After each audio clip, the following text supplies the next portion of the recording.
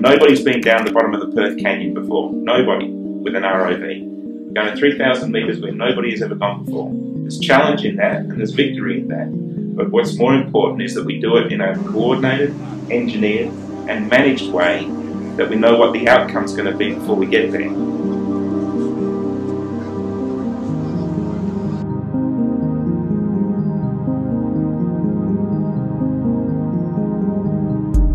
This is special. This is an evolution point in TMT as much as it is a wet test. So this is really the culmination of a lot of different people's input into this ROV system. Not only those around the table, those that fly it, those that build it, those that fix them, but everybody that stands in TMT, the 108 people that we have on site at the moment, from accounts through to purchasing, everybody that we have offshore has contributed in some way to where we stand right now with this test. We do have that, that nervous energy, not fear, but just nervousness that keeps you sharp. We're expecting it to go well. We build ROVs, that's what we do. So there's nothing contained in the test or in what we're doing that's new or different. We're just doing it at a deeper depth. Okay. So you know, technically, I'm not really that worried about what we're going to do out there. Okay. But safety-wise, that's causing me not to be able to sleep. So when you're moving an ROV around that's 5 tonne, when you're luffing out a Lars, that weighs over 10 tonne, when you're operating a winch that weighs over 30 tonne, these things don't stop for flesh and blood. You get in the way and you become a statistic, and it's a statistic that we don't want to have. So the biggest success of this campaign will be is if we all come back on Monday and we've had no injuries, no incidents, no incidents. That will be the biggest success. Let's have a good mission. And let's have a few stories to tell when we come back from it.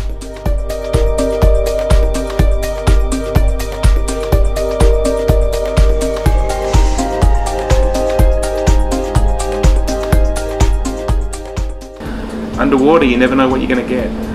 It's an environment that is that can look very peaceful at the surface and can be very violent down at the seabed. And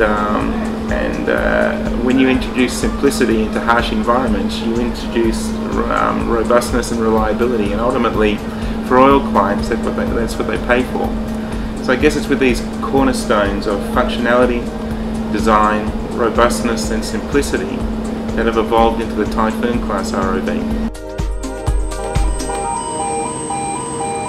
So the tests include making sure that we understand how we're going to launch the vehicle, making sure that we understand the vehicle is ready for the dive.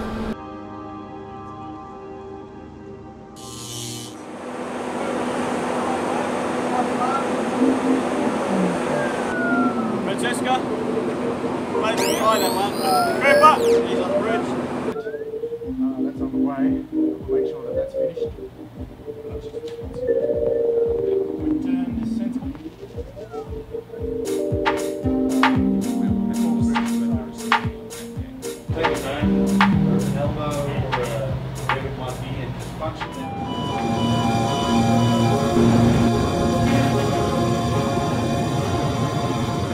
So the risks don't end with the technical development or the implementation of the design.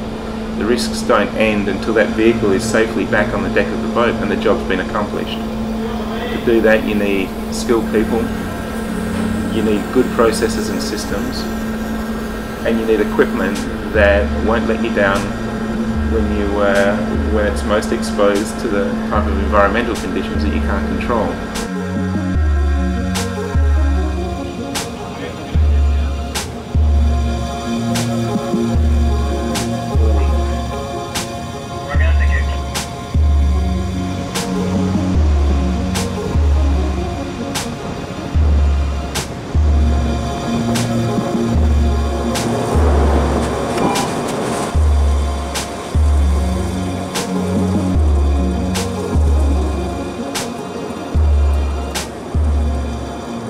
Challenges, I guess, are that we're using a lot of equipment that has been integrated together for the first time. and typically at this stage of an operation, you would be integrating a system that's operated as an integrated system previously, and we've had some issues in compatibility and interfaces, but fortunately we've got through them. It has caused a few delays along the way.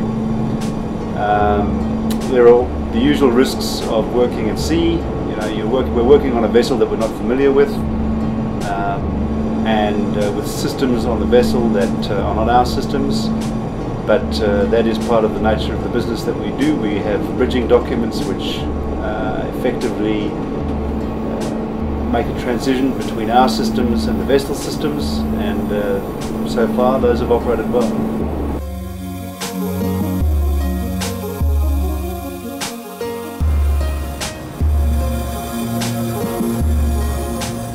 The ROV runs on hydraulics, and we need to make sure that the water and the oil remain separated, and that we can develop the type of horsepower, the 150 horsepower that we need to push the vehicle or power the vehicle underwater. We need to make sure those systems are not leaking oil into the environment or taking on water.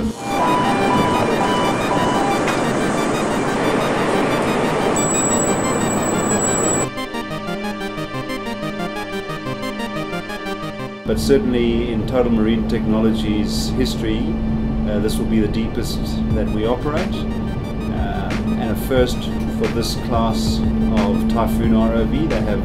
We have a few of them in operation at the moment, but they've only gone down to 1200 meters, so this is really the first qualification test for the type.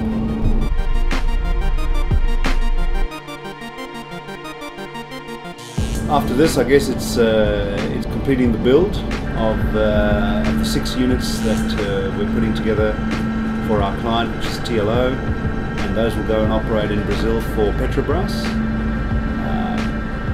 And a lot is riding on this test, because there are a lot of other users who are interested in this type of ROV, and subject to this test going well, we believe there will be potential to build many more of these in the short term.